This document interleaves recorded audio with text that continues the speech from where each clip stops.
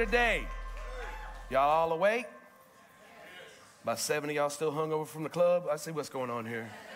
It is good to be in Brownfield with you this morning. Glad to be here. Before we get into this, we're streaming to the other places. Can we give a big hand to our first-time guests, our West Campus, our South Campus, and our Next Gen Center? Come on, man. That is awesome. I heard they were packed over at our West Campus today, and so you glad everybody wore deodorant. Come on, somebody. Or you got to put butter on to sit. You ever been so tight you had to put butter on to sit sign to somebody? Trish taught me in to go to Texas Roadhouse on Friday. I wasn't even sitting close to nobody. That butter was so good on them rolls, I just did like that, man. So it's fun to be here. I don't get to come here a lot, but I'm so grateful for the job Pastor Javi and Pastor Brittany are doing. Aren't you glad for your campus pastors this morning? And then it was fun for me to watch Jada lead worship this morning. Jada's one of my church babies. She's been at TWC since she was 3 years old, and now she's 17, and to watch her walk in her calling and her anointing is just a beautiful thing for me. And I hope that your kids get to experience that as well, that they get to grow up in the house of the Lord and they serve God all the days of their life. Amen? So God never designed you to go through life alone. He designed you to go through life with relationships. Hey, Teach, is it better for these lights to be off than on? There we go. Oh, see, I was just wondering if we paid the bill. There we go. All right. Put a little bit on it. Can we take another offering real quick so we can turn on the lights? Come on, somebody. But he designed you to go through life with relationships. But the principles we're talking about in this series will help any kind of relationship you got. So here is our anchor verse that we're using every week, Lamentations chapter 3. And Lamentations is a tough book to read. If you never read that, oh boy, is depressed, the whole book. And you're just like, Dad, he needs a hug or something. He needs some love in his life. Lamentations 3:19, I remember my affliction and my wandering, the bitterness and the gall. I well remember them, and my soul was downcast within me. Yet this I call to mind, and therefore I have hope because of the Lord's great love. We're not consumed. Aren't you glad for that? Come on. Look, hey, I drove all the way from Lubbock. Y'all ain't going to sit on me this morning. Ain't you glad for God's love today? Look at your neighbor. Say, neighbor, you already here. You might as well stay awake. Look on your second choice. Say, I'm sorry you were my second choice, but you stay awake too. Some of y'all needed a little ego bump right there. That's the first time you ever been somebody's second choice. How'd that feel? You all that, all of a sudden you're not a bag of snacks. Come on, somebody. He said, we are not consumed. Why? For his compassions never fail. They are new every morning. Great is your faithfulness. I'm so glad that I didn't wear out God's mercy this week. I'm so glad that when I get up on Monday, I still got mercy. On Tuesday, I got mercy. And I don't know what kind of week you had, but if you go through some kind of week, sometimes you're just thankful for the grace of God and the mercy of God that carried you when nothing else would carry you. Huh? Some people don't know when you come to church, you caught hell all week, and it's just a blessing that you get to be here. And so sometimes we'll roll our eyes and we'll make fun of people when they worship. Listen, don't roll your eyes. You don't know what they had to go through just to get their hands up. Bless their name that they're here and they finally made it. Don't get saved and forget where you come from. That's the worst thing you could do. Church should never be a museum for saints. It should be a hospital for broken people. So I'm so glad that we have those. So Todd, are great relationships possible? Absolutely, but they're not likely. If we keep doing the things the way the world does, it's not likely that we're going to have great relationships. So last week, we talked about how to seek God. This week, we're going to talk about how to fight fair. Next week, how to have fun. Now, I'm going to tell you, I'm giving you a disclaimer. Send your kids to Kids City next week. Because I'm going to say some stuff in that service that your kids may not be ready for. It's going to be a little PG-13. But you men are never going to be more excited you've been in the house of God than you're going to be next Sunday. Next Sunday, I don't care if you got the flu and pneumonia and COVID. Bring your mask and tell you what, we going to church, girl. I ain't missing out on this. I got to have it. So whatever you got to do, sir, I am going to fix you up. And the ladies may not like it so much, but send your kids to kids' church. I'm telling you now, because if you get upset and you email me, it's going to be weird. So if you want to email me because you're upset, email me at Javi at twclubbock.com, and I'll make sure that I get it. Fourth week, we're going to talk about how to stay pure. If you're not married, you're dating, we're talking about that a little bit. And the fifth week, never give up. So this week, I had some people send in some different things about silly fights that they have. Silly fights. And so I want to read some of the silly fights that we get into. Anybody in here ever had a silly fight over nothing? This is my favorite one. And he's on the front row. This is my boy Mike. Mike said we was on a road trip one time, and Brittany took the stick from his corn dog, you know, that little crunchy part at the end, and she ate it. That's the best part. He said I didn't talk to her for the next 2 hours over a corn dog, y'all. That's a bad day right there. Abigail said I was hanging clothes, and my husband was upset that we didn't have all matching hangers. And I told him it didn't matter, it was fine because everything would have a hanger, and he refused to let it go. I'm like that at my house. I don't like those fat plastic hangers. They take up too much room. But then I don't like those velvet hangers either because you can't just pull your shirt off. Come on, because I'm too lazy to unbutton. Anybody with me on that? And so I'll fight with Trish over some hangers. I would do like Mommy Dearest. No wire hangers. Anyway, here's another one. Where we go? Jamie Ferris. This is one of my favorite ones. Jamie's a nurse. Her and her husband Cody attend our South Campus. She said, I wanted sloppy joes after a long 12-hour shift. And Cody, listen to her words, Cody had the audacity to make a homemade sloppy joe instead of manwich. I cried, I was so mad. That is a bad day. Heidi Herta said, early in our marriage, I remember we got in a fight and he slept on the couch for over a week. And neither one of us could remember what the fight was about. That's bad right there. This is Amy Arms says, my family has always made a staple meal out of macaroni and tomatoes. Literally, macaroni and tomato sauce. That's it. Her husband, Brady, had the audacity to spice it up. He added diced tomatoes into it, and I was furious that he changed my recipe. That's a bad fight over nothing. I mean, come on, your husband's cooking. You better get happy. David Culp said him and his wife got into it because she didn't cook the right cheesecake flavor that he wanted. Is there a wrong cheesecake flavor? Right there, he don't deserve what he's getting. He don't deserve her. Amy Lucero, Amy and Jimmy pastor our South Campus, and she said one of their first arguments, Pastor Jimmy, he's weird. He loves canned pears. Canned pears are his favorite thing. And Amy took the last can of pears and ate them, and Jimmy wouldn't even talk to her because she took his pears. And I'm just like, bro, it's a pear. You could get that at any cafeteria at school. Come on. That's just nasty. So those are some funny fights. Trish and I have got into some funny fights. She would be with me today. She's preaching in Houston, and or she would be with me today. But one time, Trish and I got in a fight. I don't remember what we fought about. We were living in Brenham, Texas, and I was on staff at a church there. And Trish just left the house. She took off walking. So I'm like, man, my dumb self went following her. Like, girl, I'm in love, right? So I'm going to follow her, and I'm like, get in the car. She said, I ain't getting in the car. I said, just get in the car. Let's go. Just get in the truck.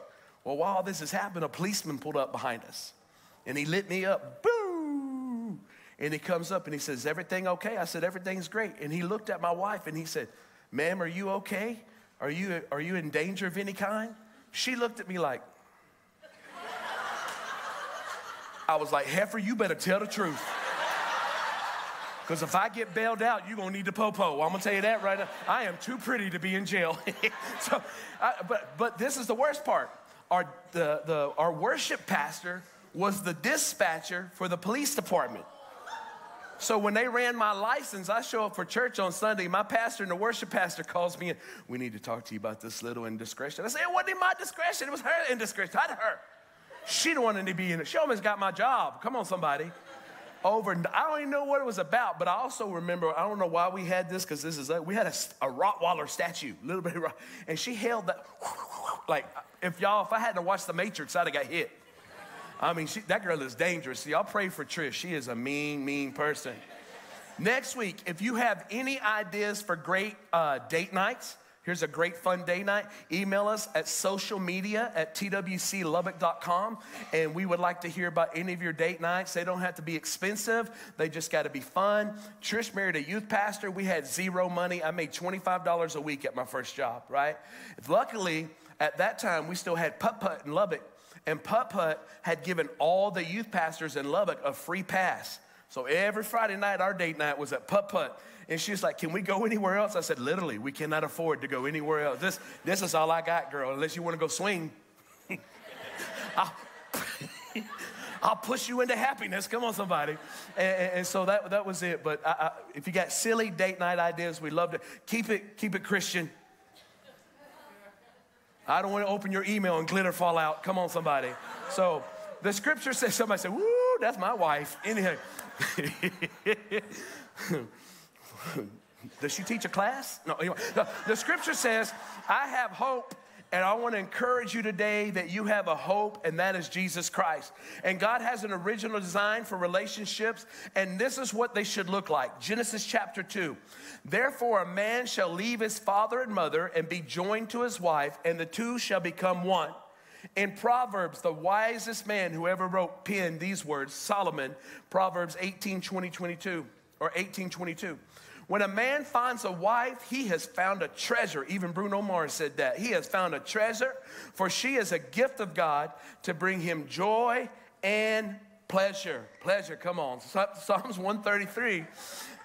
Y'all forgetting y'all's chance to shout. I got some men in here. I'm teeing you up in the Bible, and y'all ain't saying nothing. You ought to write that scripture down. I just want you to know, Pastor said you was here for my pleasure. Come on, somebody. I have never paid attention in church this morning, but I have taken all these notes. Pleasure. I'm going to switch the word from treasure to pleasure. That is what you are. All of a sudden, I feel like I'm Eddie Murphy from Coming to America. Sexual chocolate. Okay. Pray for me. These things go through my head when I'm preaching, and I'm not responsible for what comes out of my mouth. Because Trish ain't here, so I'm off the chain. Come on. How truly and wonderful and delightful to see brothers and sisters living together in sweet unity. This heavenly harmony can be compared to the dew dripping down from the skies upon Mount Hermon, refreshing the mountain slopes of Israel. For from this realm of sweet harmony, God will release his eternal blessings, the promise of life forever. Isn't it amazing that God's original intent for relationship uses words like treasure, blessing, favor, life forevermore? It's a picture of heaven here on earth. God designed our relationships to be a picture of heaven here on earth. And if you're having any other kind of relationship besides that kind of relationship, it's time for you to get back to the gospel and do what God's called you to do so you can have what he wants you to have. Can you say amen? God wants you to have a blessed marriage. And it's okay if you enjoy being married. One man enjoyed it. The rest of y'all go. Look, there is no scripture in the Word of God that tells a woman to love her husband. Not one. Not one. But the Bible tells the man to love his wife like Christ loved the church. Why? Women are natural responders. If you give her love, she gonna give you love. If you give her hell, she gonna burn the bed while you go to sleep. And better be how mad you make her. She might take the batteries out of the smoke alarm. Come on. That would be bad right there. What happened to your husband? Oh, I don't know. He was hateful just one too many times, and I am done. So I just tell you to watch this. There's a picture of heaven that God wants you to have. And statistics say 1 in 2 marriages will end in divorce. Last week, we talked about seeking God and how it would completely change those odds if you just started inviting God into your marriage every week and every day. But my job is not just to help you survive marriage, but help you thrive in marriage. Marriage should not be survival island, right? It ought to thrive in that thing. And if thriving was God's design, then how can we fight over stupid stuff? How can we argue over silly things? Now, I know nobody in here has ever done that, but y'all take notes for your friends that marriages, they fight sometimes. Because at West, those people were tore up. That's why I came to preach this over here today. At West, they're going, They're crazy folks over there. And then we got the people from the hood. They're not shooting it up. Night, night. You know, so we got all that going over there at West Campus. And we fight over silly things. Part of it's because we're born into sin. But we are so radically different. And aren't you thankful that your wife isn't just like you? That'd be an ugly woman. And I know what you're thinking. Like, Pastor Todd, have you seen me? Yes, that would still be an ugly woman. All right? So the question today is not if we fight, but how we fight. And we want to learn how to fight fair. And it's what we do from this day forward that makes the difference. If we don't get this right, we can win some fights and lose the relationship. I said, if we don't get this right, we may win a fight but lose the relationship. And we've all made bad decisions. We've all made wrong choices. But let me give you a few things. If you're going to learn how to fight fair, here's number one. We are fighting the wrong enemy. Your wife or your husband should not be your enemy. Come on, somebody. And somehow we believe the lie that the person we are married to has become our enemy. And I remember our first 3 years of marriage, Trish and I will be married 32 years this year. And the first 3 years of our marriage was, boy, it was tough. I was like, if you're here, who's running hell? Like, I don't know what's going on. And that's a God's honest truth. She'll tell you that if you ask her. And then I don't know if she got baptized with holy water or what, but then she got better, and then it was my fault. And, you know, it's like for 3 years I've been terrible. And then I was like, I'm going to get you back for the next 3 years, you know. It was just dysfunctional. I don't know. Again, nobody in here has ever done that. But for your friends, please take notes. And so we believe that our married person is our enemy. But Bible tells us we don't wrestle against flesh and blood, but against evil rulers and authorities of an unseen world, against mighty powers in this dark world, and against evil spirits in the heavenly places. But we become so blinded to the fact the person we're in relationship is our enemy. And I believe the devil has a despicable plan when it comes to your relationship. He wants to steal, kill, and destroy. Remember, Jesus was looking at Peter and he says, Satan, get behind me. He recognized the spirit without changing his love for who Peter was. So you got to learn that right there. You got to learn. Sometimes it'll be your wife. Sometimes it'll be your kids. And sometimes it ain't the devil. It's just you got baby's kids come home from school that day. And you're like, I'm going to tell you one thing. Y'all didn't grow up with that dad? Y'all didn't grow up with that dad? My dad was right-handed. And then we had, you remember we had timeout? And I was so thankful for timeout until I learned timeouts when he went from right-handed to left-handed. Come on, bro. And I was like, this man is serious about this spanking. He is serious. And then he spank you so hard that you get the pause. You ain't never been spanked till you get the pause? Where you're like, ah!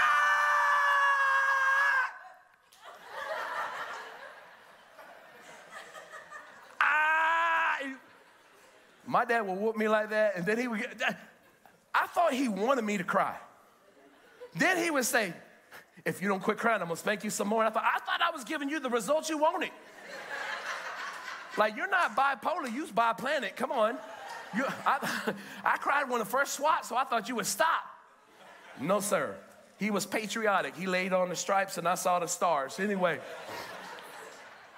Jesus recognized it's Peter standing in front of me, but it's the devil doing the talking. You have to realize that your enemy is not your spouse. Come on my staff, when you're on my staff and you're with me for a year, everybody on my staff gets one of you. Annie's got hers on. Have you got your, quit texting on the front row, Mexican. You're supposed to be the pastor of the campus. I got to come all the way to Brownfield to get on to the campus pastor. Do you even pay attention to the church? Are you sure? Because I know your wife's pregnant. Are you sure that didn't happen during church? It was an immaculate conception, Pastor Todd.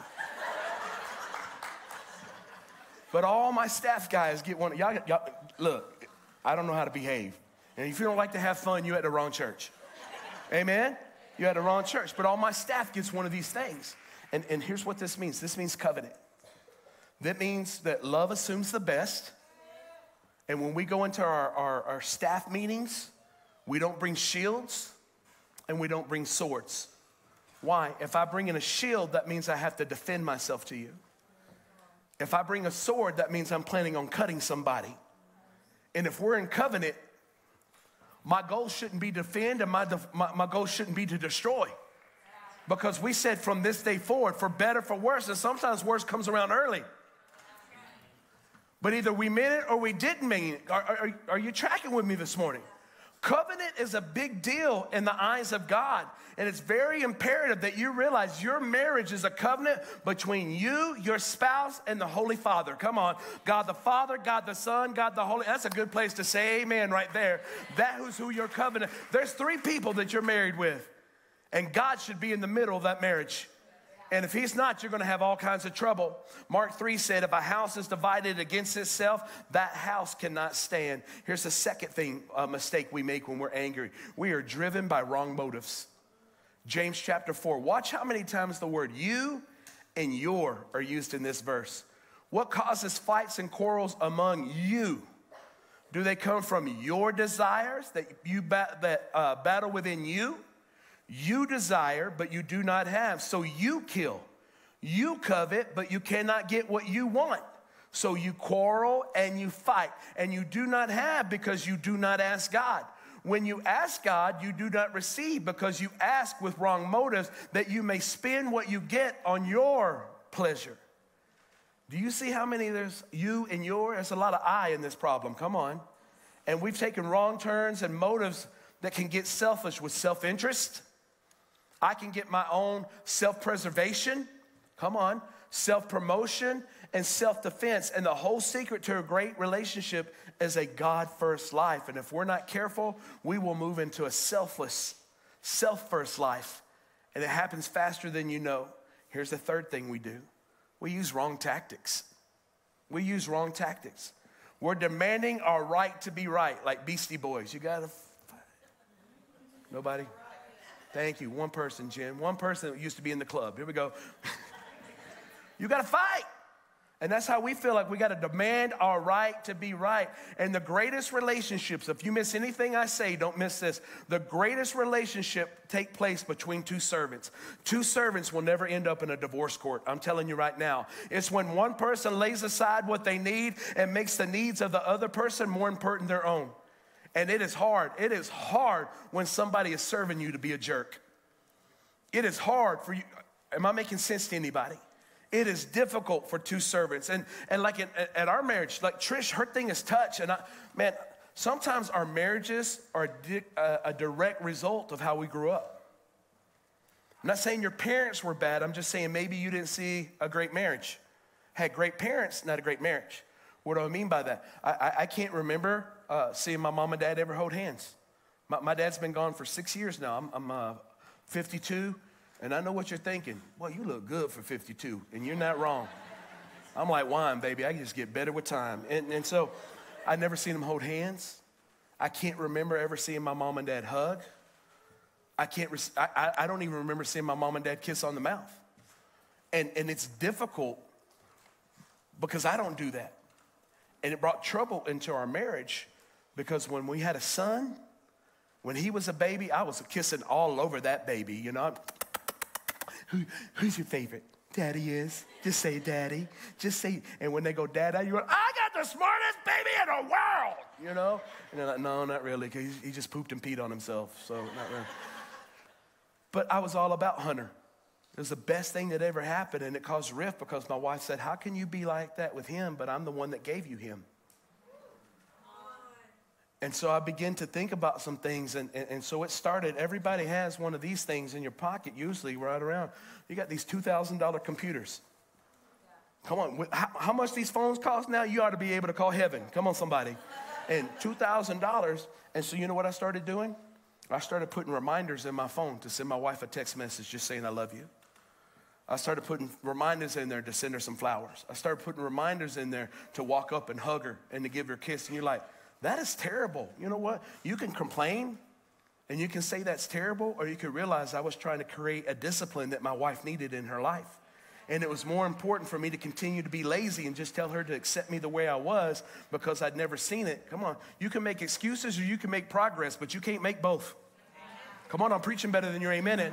And so it's important to me because I am in love with my wife. I want to, and if you're not careful, the only time you know she's in that you're in love with her is in the bedroom. Keep preaching, Pastor Todd. That's a good word. Thank you, Pastor Todd. You better be careful. I'm telling you, start showing her some love and affection, it'll be her idea to go to the room. And you'll be like, oh, suck it, girl. Let's go. You'll get one of them cheerleader signs. Let's go.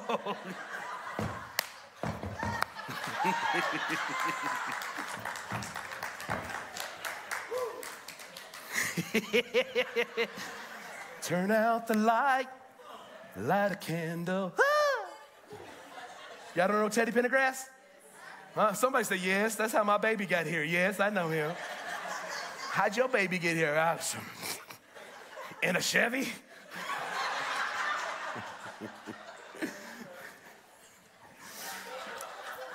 I got to get back to this. We use the wrong tactics, right? 1 Corinthians 6 says this. Do you not know? I love this scripture. This is a powerful scripture. I didn't know this until I put this message together. Do you not know that we will judge angels? That's written to us, that we are going to judge angels. What are you telling me? I'm saying, church, we need to wake up because we're called to do higher things. Amen. We're called to do higher things. How much more than the things of this life? When you may demand your right to be right in your relationship and be dead wrong. Let's look at this scripture, Proverbs 18:9. This is a powerful scripture. You might want to write this down. Proverbs 18:9. It is easier to conquer a strong city than to win back a friend whom you've offended. Their walls go up, making it nearly impossible to win them back. I tell people when I marry them, I never charge to do a wedding. That's my privilege being a pastor, right? That's you get to be their pastor and you get to do their wedding. And hopefully you get to baptize all their kids, all that stuff. It's fun.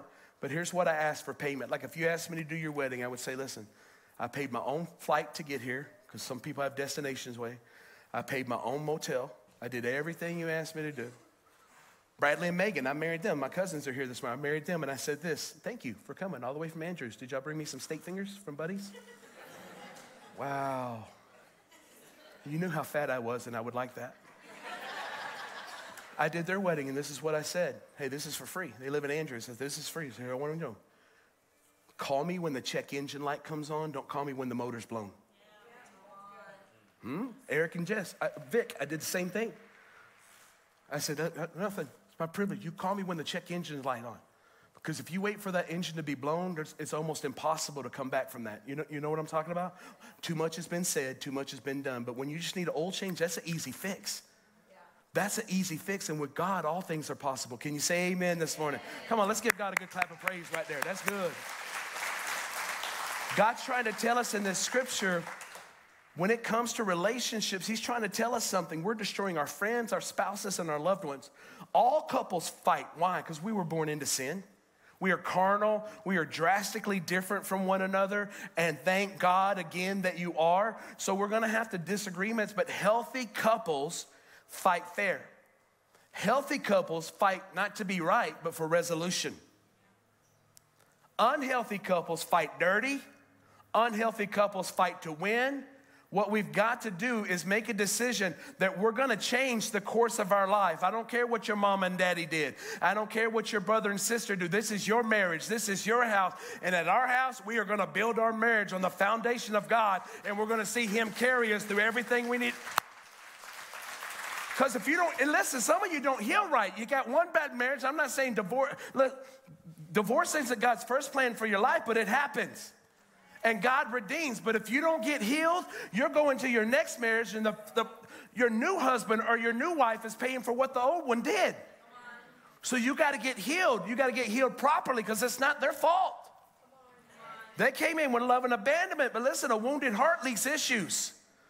That's why we do freedom class here at TWC. If you've not taken freedom, you should sign up for our freedom class yesterday. And so you may be here and you're like, well, that's us, Todd. We're fighting each other rather than fighting for us. We're not even fighting the real enemy. Let me give you some hope today. There is hope. We can't do anything. West, South Campus here. We can't do anything about yesterday. I can't do anything about last week. I can't undo last year. I can't undo last month. I can't undo the last 3 years. But what I can do is fall back on my marriage vow and say, from this day forward, I'm giving you a clean slate. From this day forward, we're going to honor each other. We're going to love each other, and we're going to treat each other with respect. Somebody say amen. James chapter 1. And let me say this. Never read the book of James if you don't want to change. It will rip you up. I mean, it starts out from the very beginning. Consider it all joy, my brethren, when encountering various trials. And you're like, what? You want me to be happy about going through this hell? Knowing that the very the testing of your faith will produce endurance, that endurance may be lacking in nothing. And I'm like, yeah, just hard pass. But he says, James 1, my dearest brothers and sisters, take this to heart. Man, this is another scripture I like to tear out because I'm not good at it. Be quick to listen, but be slow to speak.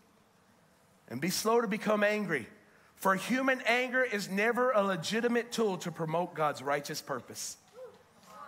That's Passion Translation. I want to show you where we can get to a place in our lives where treasure, where good things, where favor, blessing, and heaven on earth characterizes our home and our marriage. So let me give you 3 rules for fighting.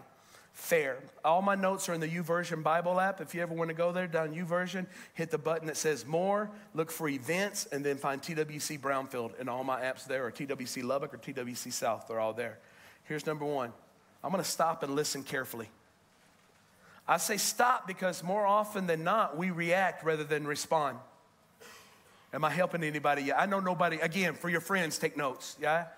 We get into an argument and we spout out the first thing that comes to our mind, and we get, 99% of the time, we give the wrong initial reaction.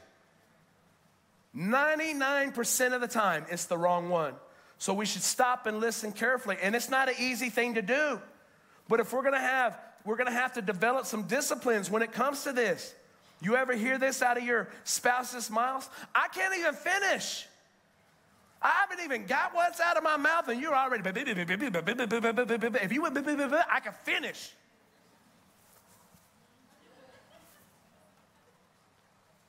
I didn't even get to finish before you chimed in because you're wanting to defend and you're wanting to win rather than to listen and grow. Oh, it's lonely in this church this morning. I feel all by myself. Proverbs 18:2 says this, fools have no interest in understanding. They only want to air their own opinions. If that don't make you mad, I don't know what else is. Because I guarantee you can look at that scripture right there and go like, shoot, I just got sniped by the Holy Spirit. Dadgummit. And I just want to tell you that I have to quote that to my wife all the time. She should have been at church. She should have been out preaching in Houston. Then I wouldn't be doing this to her. But she wouldn't go to Houston. You get Proverbs 18:2. Now we got to stop and listen, find out what they're really saying. Here's a great practice to put in your disagreement. Southwest, listen to me. Repeat back what you are hearing your spouse say. People don't hear what you say all the time. They hear what they think you said. Why? Because we all hear through filters. You all hear through your last argument. You all hear through your last bad relationship. You hear through that. If we don't get healed, that's how we hear. We hear through filters. And Pastor Todd, that's just dumb. No, dumb is driving off a cliff. It's not dumb to say, hey, I got to change my filters. When there's a sign that says road is out ahead, and you're like, oh, I'm just going to try it. And you go off the cliff, and then you're heaven or hell, whichever one you go to.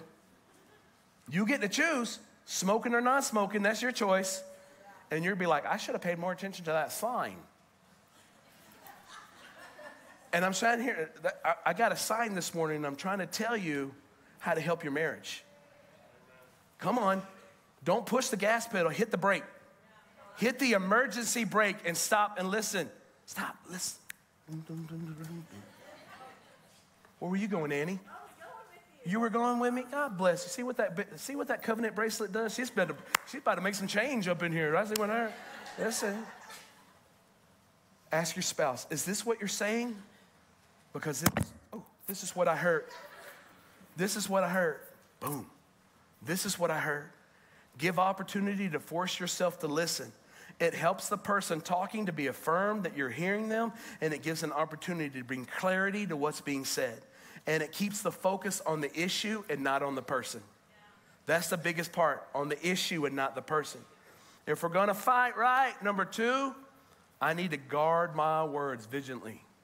Gotta watch what comes out of my mouth. Matthew 15 says this: what truly contaminates a person is not what he puts in his mouth, but what comes out of his mouth. That's what makes people defiled. Proverbs 21, watch your tongue and keep your mouth shut. And if you will, and you will stay out of trouble. When I was 21 years old, I was in a discipleship program called Master's Commission. And I was in Phoenix, Arizona, and this lady was praying over me. Again, I'm 21. I got no clue what this lady's saying. And she says, if you learn to keep your mouth shut, God's going to give you the ability to see into the hearts and lives of people. And I was like, okay, that's cool. You know, I had no clue what it meant, right? So years down the road, fast forward 3 years, and I'm a youth pastor in Brenham, Texas, and I'm praying for this girl one night at an altar. Have any of you ever seen The Green Mile? God, Holy Spirit speaks to me through movies all the time. And you know, when John Coffey touched, you know, that's how my gift works. A screen goes off in my head and I can see. But I didn't know this at this time. So I go to pray for this girl, and this screen goes off in my head, and immediately I'm like, oh, she's demon possessed. She's a witch. That should have never happened when you lay hands on somebody. So I'm like,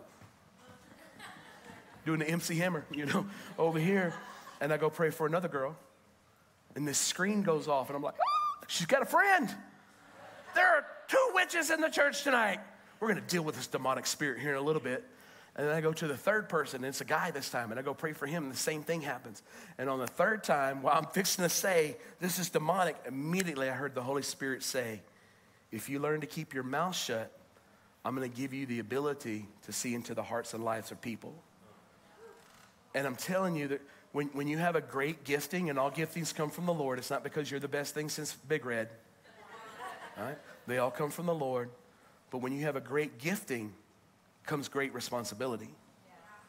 And there's sometimes can I tell you, the other night I was at my nephew's basketball game, and I wanted to react I was so mad about this call, and I was about to say it, and I remembered I had on my TWC hat. I was like, oh, I'm never wearing church gear again. Like, why? Listen, it's not what I put in my mouth, it's what comes out of my mouth. And here's what's making it, from the abundance of the heart, your mouth speaks. You ever said this in your argument? I didn't mean to say that. No, you meant to say it, you just wish you would have never said it. You just wish you would have never said it, but it's out of the bag. Remember, this is an old lie. This is a lie you learned since you were in elementary. You probably quoted it when you were a little kid. Sticks and stones may break my bones, but words will never hurt me. That is one of the biggest lies in our world. Our words inflict pain. The Bible says there is power of life and death in your tongue. In fact, there are many of you that are here today, watching online, watching at West, watching at South, and you're still troubled. You're still haunted, even maybe is the word, even broken by words that have been spoken over us, to us, and about us. And there were sometimes you wish you could have took the punch, because at least the bruise would be gone by now. Y'all not ready for me. At least the bruise would be gone right now, but I got this word that makes me feel worthless every time no matter what I do, somebody spoke this over me, and it's a word curse, and you've got to come against that. And the only way to come against a word curse is to replace it with the word of God and get your value from the word of God. Scripture says, whatsoever things are lovely, whatsoever things are pure, whatsoever things are just, these are the things I'm going to meditate on. I'm not going to meditate on something that the devil let somebody speak over me. I bind it in the name of Jesus. Why? I am a son and a daughter of the King of Kings and the Lord. If you believe that, give God a good shout of praise in this place. You got to come against that thing, or it'll take root in your life. And if you're not careful, watch me, you'll produce it in your children.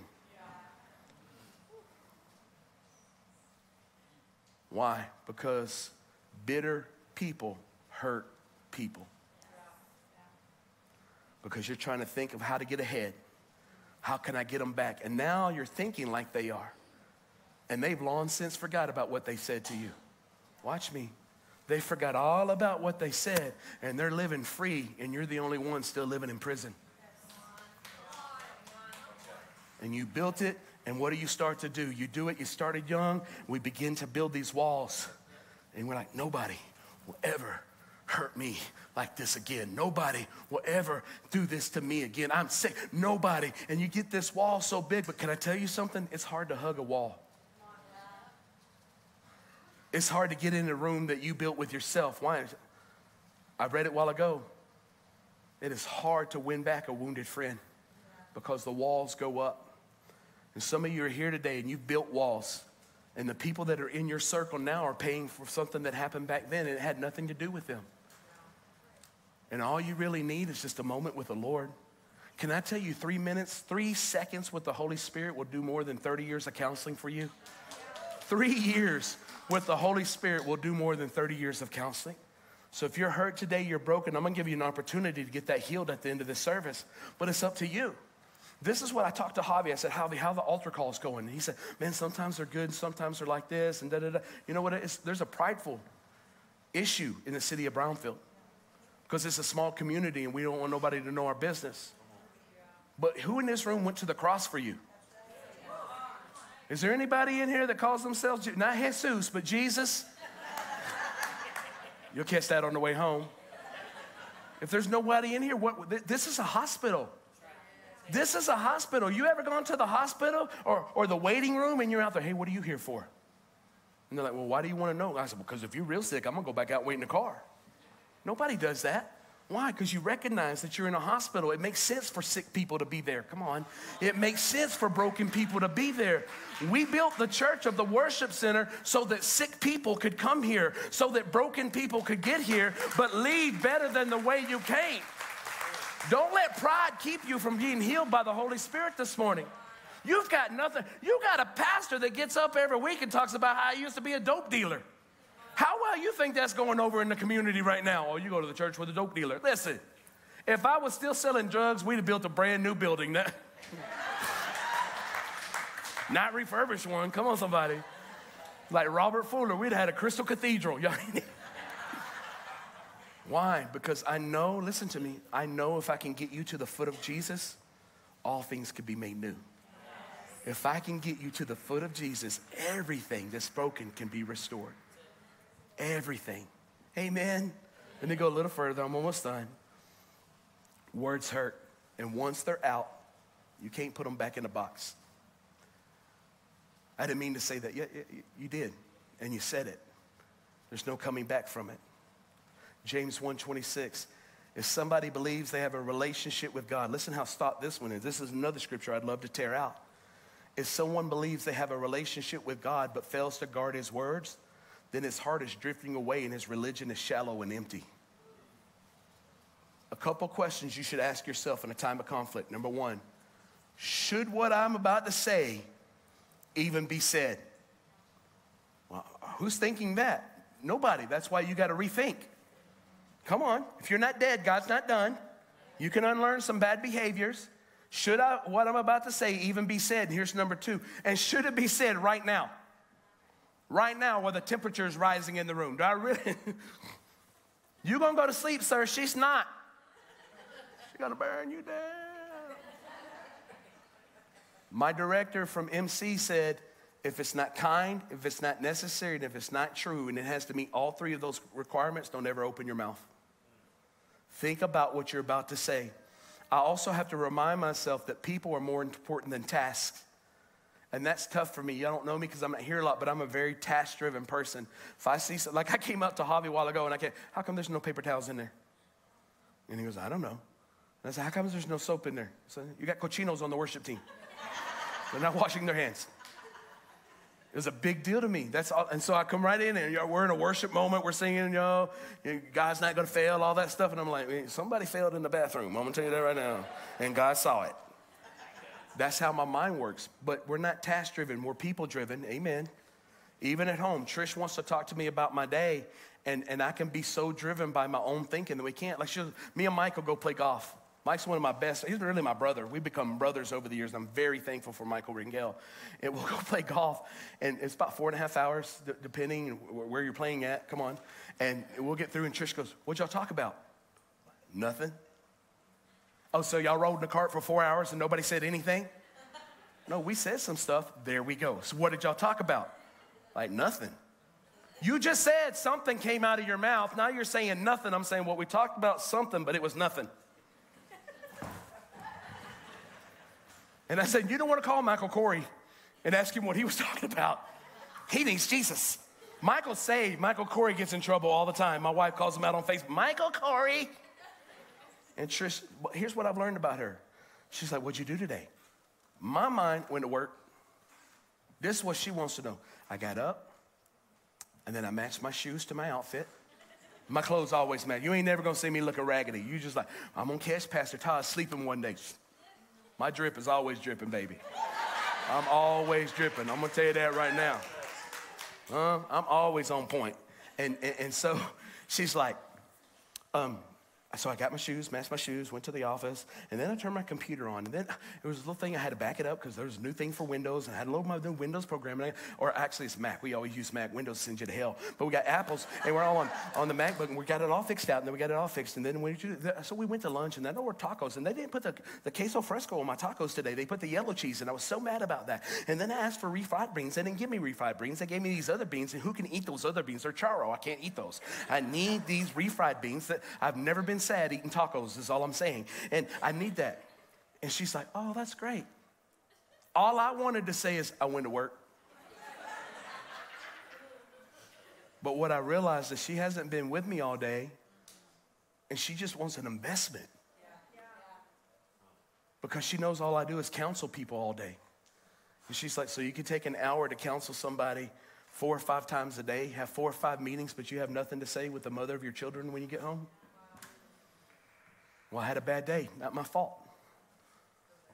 It's not her fault that you had a bad day. So you know what I do now? And I'm not trying to be super spiritual. You're like, man, Todd thinks he's the best husband in the world. I'm not. You think anybody's praying over this message more than I am? It's Todd. I'm trying to get this right, but this is what I do. And I tell my staff members this too. When I pull up in my driveway, I put my truck in park. And I sit there and I say, hey, Lord, before I go in here, they don't need Pastor Todd. They need husband Todd and they need father Todd, but not the priest father. That'd be weird. They need daddy Todd. Sometimes Trish calls me daddy. I'm stuck. And I said, so what I need, woo, she said. Come back next week, see what happens. And so I'm like, Lord, anything that I may have picked up doing counseling today from a rough marriage, I refuse to let that take root in my marriage. And I'm just asking you that you would cover me in the blood of Jesus. And then when I walk in here, my troubles, my issues, what my discouragement, those aren't her issues. So I'm asking you to help me be the husband I need to be. And sometimes it works and sometimes it doesn't. I'm just being honest with you. I would love to tell you that every time I walk in the house, it's like, I'm so glad you're here. It's not always like that. She's like, go back to work. So I just want to tell you that's how we do. So we need to work on our relationship and non-conflict questions. How do you do it? Ask questions like this. How am I doing? You may not like the answer that your spouse is going to give you. How am I doing? Well, I'm glad you asked. I've been taking notes. Okay, watch me. What can I do better? Before you get into conflict, establish some rules of engagement. This is very important. Don't miss this. And you have to tell adults this. I know you don't think you have to tell adults this, but we got to tell adults this, right? Never call names. And never speak to your wife in a tone that you wouldn't let another man speak to your wife. If it was another man, you whoop him like patting for a dance. Come on, you know what I'm talking about. One time, this is what the Lord showed me. When the Lord deals with me, he takes water off his fingers and he lets it just drip on me. That's the grace of God. But the Lord, you know what the Lord, he says, when you deal with your wife, you take a fire hose sometimes. And I don't know, if they tell you if you're a fireman, don't put your hand out there. It'll take the skin off of it. If you're not careful, you'll be handling your wife that way. And why would you do that to the Lord? That the two of you become, you realize when you're doing that, you're doing it to yourself as well, right? Yeah. Come on, two became one. Yeah. Be careful. If another man talked to your wife the way you're talking to her right now, you would boy, you would drop on like a bad habit. I would tell him, look, bro, I ain't got to preach again until next Sunday. Let's get this on. I ain't doing nothing for the next 30 minutes besides whooping your tail. And I know y'all look at me and say, Pastor Todd, you don't even look like that. Y'all don't know how I grew up. I'm a hood rat from the east side of Lubbock. Y'all don't know nothing about Pastor Todd is holy. Old Todd, he needs some help. He needs some Jesus. And I can get there quick when you disrespect my wife. I had a man in our church do it one time. And I just went up to him. I said, man, what are you doing? He said, I'm talking to your wife. I said, no, I know you're not talking to my wife, because if you was talking to my wife, you would never talk to her like that. This is between me and her. I said, oh, no, no, sir. This is between me and you. I'm her covering. What you gonna say to her, you can say to me. Now all of a sudden you ain't so bold, are you, anymore? And let me tell you something. You go find you another church to go to. You ask him to go to another church. Yeah, I built this thing. I ain't leaving. Were you in the right? I was absolutely in the right. We didn't do anything wrong. Do we do wrong? Yes. And when you bring it to our attention, we repent. We're just like, man, I'm sorry. I didn't realize I did that. Many times I've had conversations. Man, thank you for bringing that to me. Thank you for loving me enough without just leaving the church mad. Thank you for coming and tell me. Let me fix that. That's what you do when relationships matter to you, right? We don't just pick up our ball and go home. Well, I'll find me another church. Well, don't go over there mad. You're going to ruin that church. Come on, I'm preaching better than your amen. And let me get back to, it's getting quiet in this little Presbyterian church over here. Never say never. Never say always. You always, sir. Always, like every time. Well, not every time. Well, then don't say always. Come on, never say never.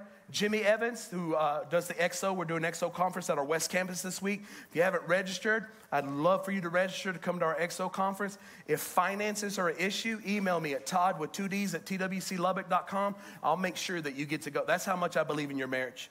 I will make sure you get to go. Don't miss over money. Money's too easy to find in the kingdom of God. Come on, don't miss over money. I'm just telling you that. So he says that a discussion will never rise above the place if it gets heated after the first 3 minutes. The first 3 minutes are going to tell how that conversation is going to go.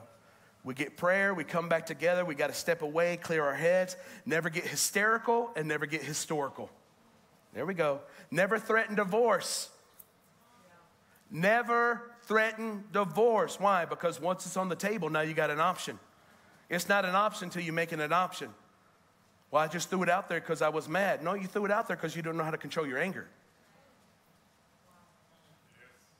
I'm sorry. I know I'm making some mad here. If you can show anger, you can show restraint as well. I just want to, it's impossible for God to make you only one to be able to show one emotion. The fact that you can show one emotion lets me know that you can show all emotions. Amen, Todd. That's good. Thank you, Todd. Listen, never quote the Bible to prove your point while you're in an argument. Ever. Ever. Jesus didn't ask to be brought into that. Come on, don't be like Jesus said. Let me tell you what, this is the Messiah.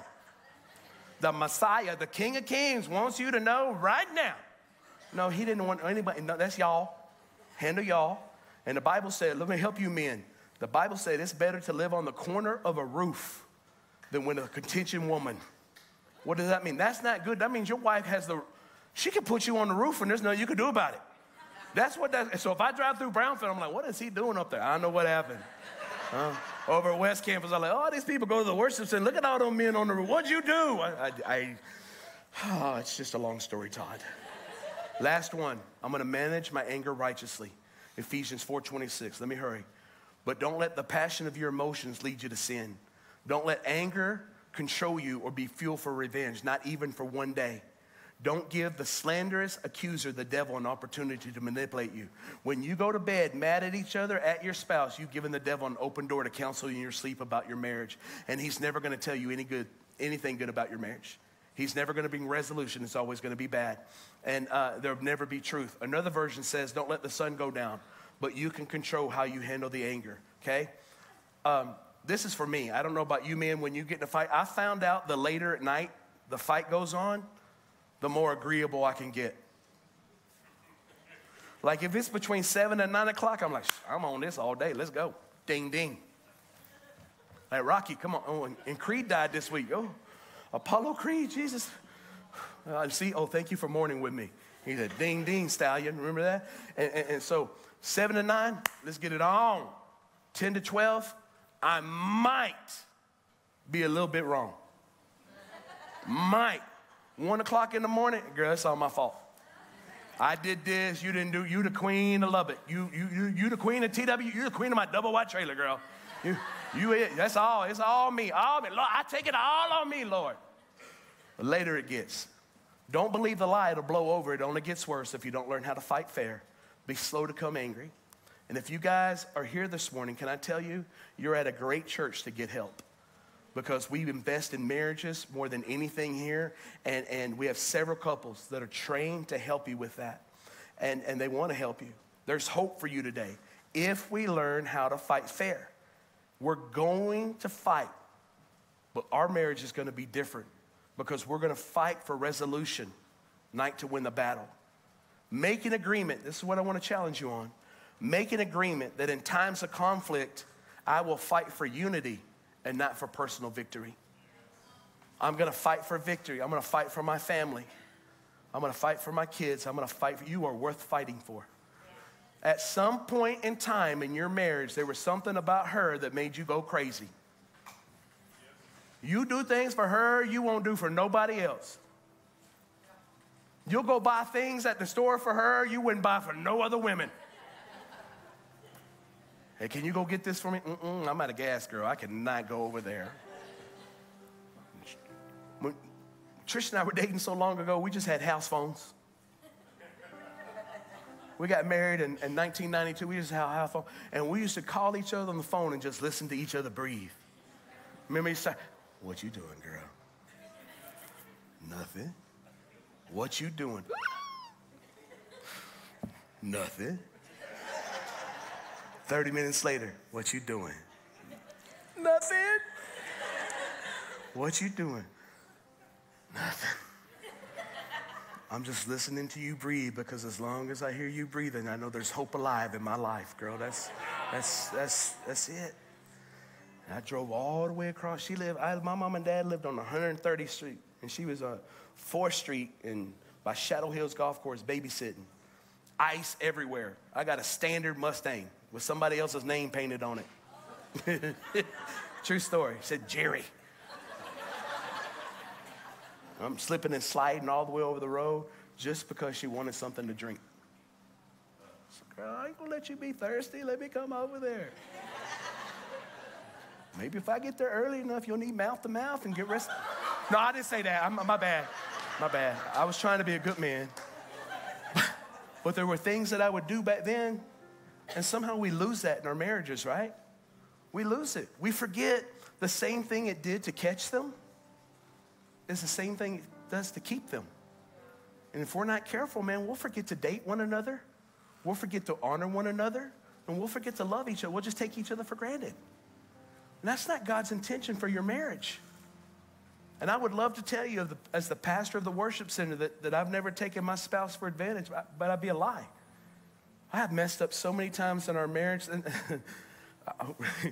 I'm a good person to teach on marriage because the Lord's been beating me up for 32 years, right? Because I make mistakes. I don't have it all together. And if Trish were here, she would tell you, he for sure does not have it together. But I know in a room this size, here at Brownfield, West and South, none of them have it together either. So in just a moment, we're going to ask for prayer. And if you need prayer for your home, listen, this is going to sound hateful. Don't be stupid enough to stay where you're at. Staying where you're at's where it got you where you're at. You want different results, you're going to have to do something different. Well, what if she won't come? She'll come if you lead her. If you'll lead her, but if the only time you can lead her is to the bed, why would she want to follow you? Come on, I'm preaching better than you, amen. I'm just real. I don't have time to dumb this thing down. Jesus is coming back. Jesus is coming back. I don't have time to dumb this down. The only time you show interest in her is when you want something from her. Your marriage is more broken than you could possibly imagine. She just hasn't told you because she didn't have the words, because she's hoping and praying it'll change. And sometimes it's not all the men. Sometimes it's the women. You've been hurt. You saw your mama getting taken advantage of. You're like, ain't no man going to take me advantage of when my mama got taken advantage. and you make inner vows. Rather than the Lord heal that, you make inner vows. I'll never be like she is. That's an inner vow. So what do? You start doing everything to be opposite of what she was. And you add everybody, again, you've got this big wall built up. Here's the thing about walls. You ready for this? It's true, nobody gets in. Guess what? Nobody gets out either. Nobody gets out. So I want everyone to bow your head. All of our campuses, west, south, all of our campus, next gen. And I don't want you to let pride keep you from doing what you know you need to do. There's no one in here that's worth going through divorce over. Let the Lord heal it this morning. You're honest, nobody's looking around, and you're just ready. Pastor Todd, our marriage needs some help. If that's you, can I just see your hand? Whether you come and let me pray for you or not. Yep, thank you. Thank you for being honest. Anybody else? Thank you, sir. Thank you, ma'am. Anybody else? Don't miss this, man. Don't miss this. How many of you here today and say, Pastor, I don't know that I need my marriage healed as much as I need to be healed. There have been some words spoken over me, some hurtful words, some harmful words that have been spoken over me, and I need those to be healed up in my life. If that's you, can I see your hand? Yeah, whether you come and let me pray, you'll just be honest. I heard the Lord talking to me about my pain. Yep. Yes, praise God, man. The only way we get better is to confront these things. No one's here to judge you. There's not a judge in the room, but there is a healer. Come on, there is not a judge in this room this morning, but there is a healer that wants to put you back together again. So our worship team is going to play a song at every one of our campuses. They're going to play a song. As they begin to play this song, if you need prayer for anything, I want you to come. Don't wait for somebody else. This is your marriage. This is your battle. These are the words that have hurt you. So as soon as they begin this, I want you to come and pray.